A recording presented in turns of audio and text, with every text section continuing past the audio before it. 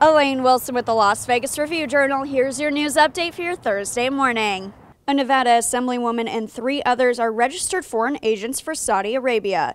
Assemblywoman Shannon Bilbray-Axelrod and 3 others that work for Qorvis MLSGroup, a public relations firm, worked to influence policymakers to oppose a law Congress passed that would allow terror victims' families to sue nations linked to terrorism. Bilbray-Axelrod filed a disclosure about her involvement in October, shortly before being elected as an Assemblywoman. A man was arrested Tuesday following a robbery home invasion that left 1 intruder dead. Arnold Morales went to Centennial Hills Hospital shortly after the incident with a gunshot wound and denied involvement with the nearby incident. A homeowner killed the other intruder after breaking free from the duct tape the intruders bound him with.